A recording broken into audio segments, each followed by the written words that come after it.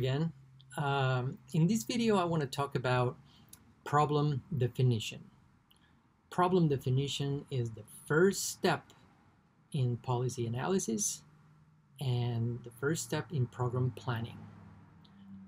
Most authors in these disciplines agree that problem definition is also the most important step in policy analysis and program planning.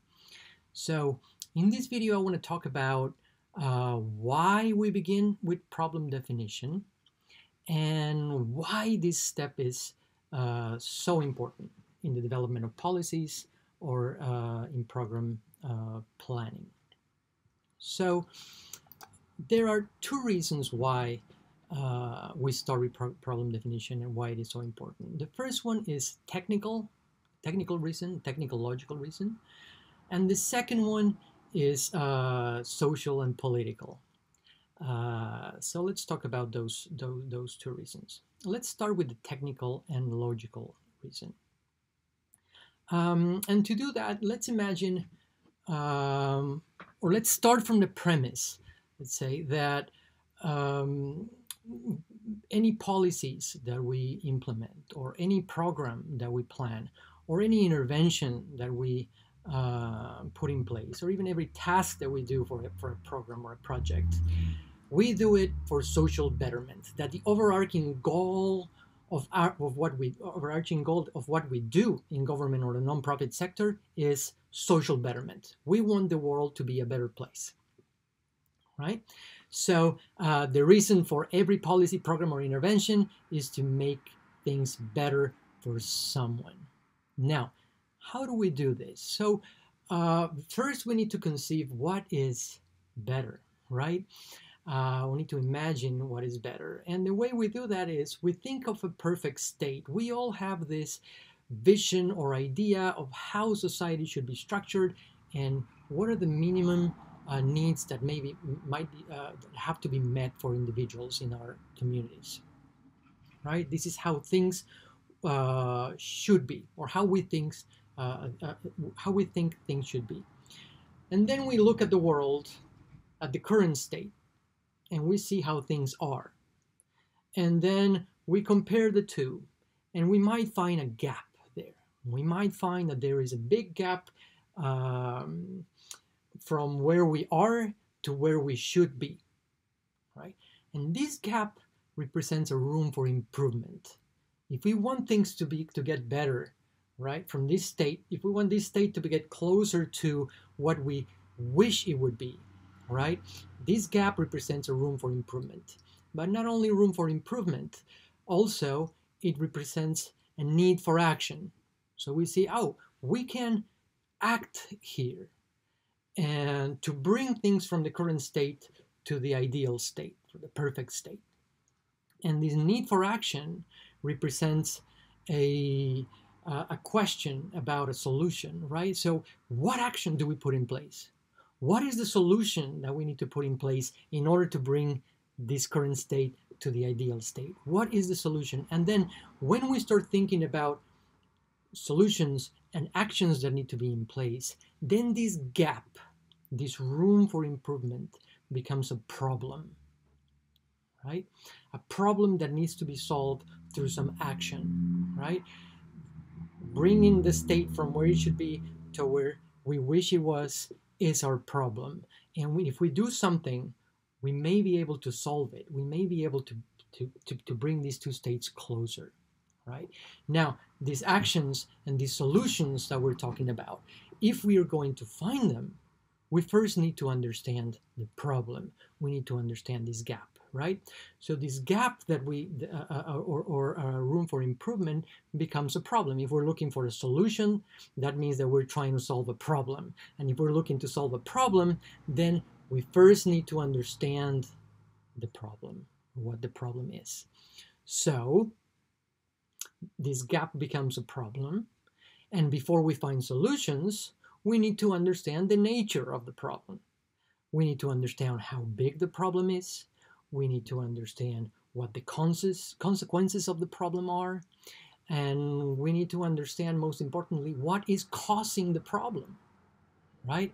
And only when we have this understanding of the problem can we start thinking about solutions, right? If we understand why we have this gap, then we can fix it, right?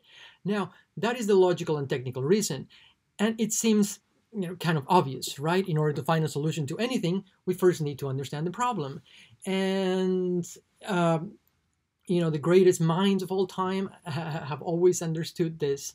For example, Charles Kettering, an American inventor, or some people attribute this phrase to John Dewey, an American philosopher, very influential in the first half of the 20th century. He said, "A problem well stated is half solved," right? Referring to how important it is to really state the problem correctly. You cannot solve it without stating it correctly. And if you state it correctly, you have it pretty much solved. Albert Einstein, one of the greatest minds of all time, he said, "If I only had 1 hour to solve a problem, I would spend 55 minutes of that hour defining the problem and the remaining 5 minutes solving it." Right? This phrase is attributed to Albert Einstein. And it denotes how important, right? 55 minutes out of the hour he would have used defining the problem. That's how important defining the problem is. But you don't need to be Albert Einstein to understand this, right? That if you don't understand a problem, you cannot solve it. You will not solve it, right?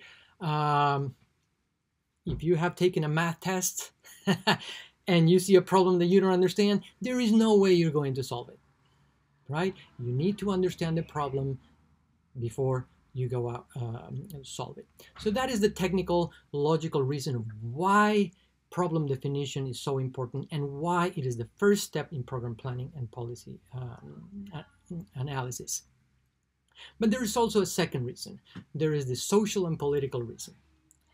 And that means that if we want support or buy-in for a solution that we like, we need to be able to explain its value in terms of the problem it is solving.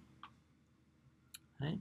The value of a program or policy is determined by the perception people have about its capacity to solve a problem.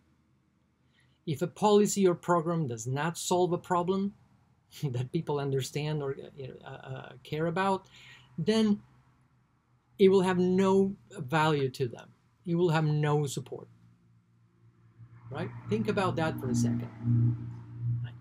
People will only accept and support vaccination programs if they understand and care about the problem of the disease they prevent. If they don't care or understand the problem of the disease they prevent, then they will not accept or support the vaccination program, right? People will accept or support education programs only if they understand and care about the problem of an uneducated society. People will only accept and support nutrition programs if they understand and care about the problem of malnutrition, right? Hunger, obesity, etc. If people will support a solution, they need to understand the problem. Now, in the public's mind, the value of a program is, of course, directly related or linked to the perceptions of how well a program is solving this perceived problem. But this is not only at the public level, it also happens at the individual level, right? Pretty much the value of many products is determined by how well they solve the problem. If you have something that doesn't solve any problem, then it probably has no value to you, right? And marketing and sales people know this. It's sales 101, right? So consider the example, for example, of a car's salesman or woman, right? When you go to buy a car and that saleswoman or a salesman walks up to you, they have one goal. That goal is for you to drive out on a car that they've sold you. But they are not going to sell you a car. They're not going to sell you just a machine. They're going to sell you a solution to your problems. That's what you will buy. You will not buy a machine. You will buy a solution to your problems. So they will sell you the car in terms of how well it is solving a problem for you. For example, they'll sell you a car as a solution to the problem of unreliable transportation you have right now. Or they will sell you the car as a solution to the dangerous situations you're putting your children in or under by driving this old car of yours. Or they will sell you a solution to the problem of how bad you look driving that old van, right? In my case. So they sell a solution, right, to your problem. Same in policy or program plan, right?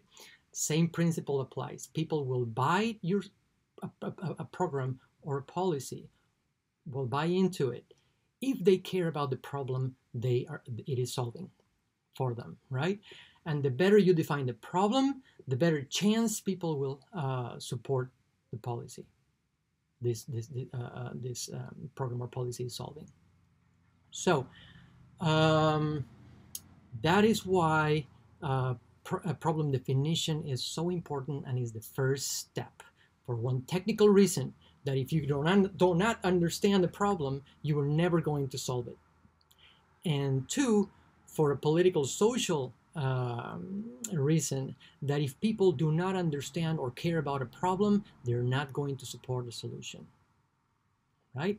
Now, I hope I have convinced you of why problem definition is so important and why it is the first step in program planning or policy analysis. In the next videos, we will talk about some of the steps and some tips you will use to actually define a problem for your policy analysis or program plan. I will see you in the next video, and thank you for watching.